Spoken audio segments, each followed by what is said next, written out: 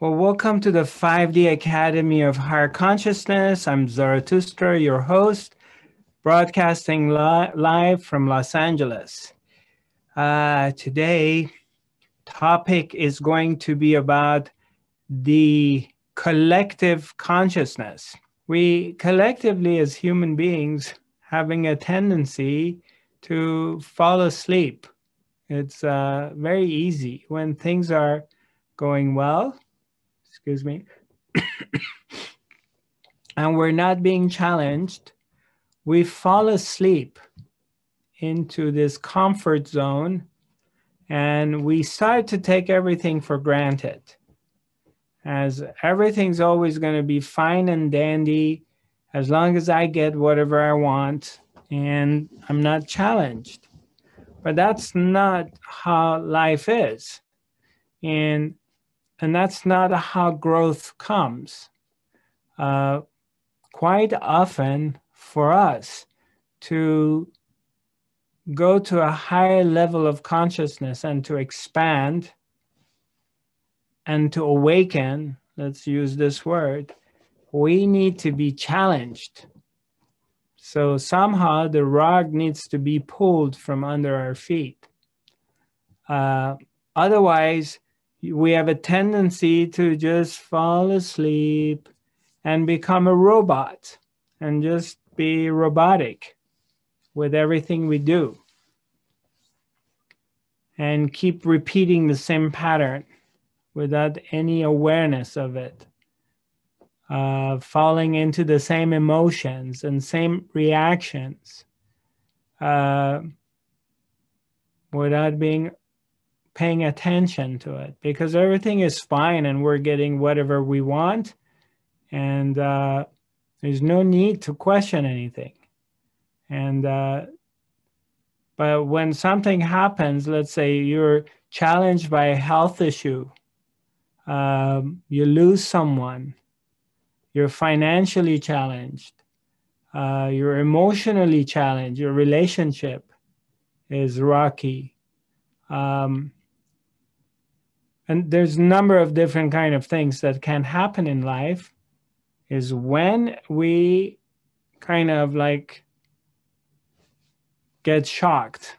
So shock treatment, in fact, it's essential in our spiritual growth to be shocked, to wake up from the sleepy patterns. And so what is going on around the world is the collectively, majority of the people on the planet, they're in this collective unconsciousness. And what happens is they're looking for comfort, they're looking for their lives to be better on the outside. So, and when you don't know about meditation, you haven't worked on yourself, you're not aware of self-awakening, you're not aware of self-expansion, and you have this sense of separation that you experience, and everyone around you is fortifying this sense that you're separated. So the collective is really glued to what is going on in the outer world, and so they're relying on the media. And what the media does is basically news sell based on emotions. So if there's strong emotions, then the news become valuable. And of course, a lot of it is based on fear and anxiety. So, and they're not even maybe aware of it. People who are running the show with the news media, it's basically how could they just get your attention and sell the news? and the advertisements and everything. And that's got to be on drama. And that's how it works, or creating strong emotions in you. So when you're unconscious and you're not aware, what happens is you fall into it and you really buy it. You're really glued to it. And what it does is starts creating more anxiety, more fear, more uncertainties in you. So it just kind of spirals down, you know? And so you may not be glued to the TV or the news, but maybe your partner does. And all they do is they're sitting in front of TV or the computer and they're listening to podcasts or listening to CNN or different kind of BBC or whatever channels, and just being fed off of the news. And it's very addictive. And so what happens is like your emotional body gets addicted to the stuff. And it's like sugar or sugar products or caffeine. So you may not be aware of it, but then you get addicted to it. And so you want more, because that's what feeds the parasites inside your body. So you're craving more of it. So what happens is we're not just dealing with a physical virus, a global virus, that the pandemic, we're also starts to contracting a mental virus, and which is far worse than the physical virus.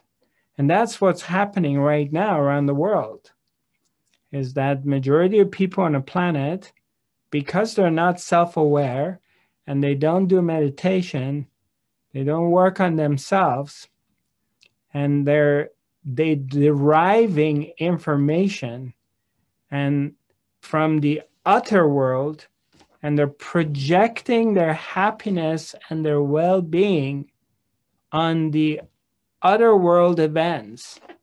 So if things in the world go well, they imagine that they're doing all right. And when things in the other world doesn't go well, they are very, very much affected by it.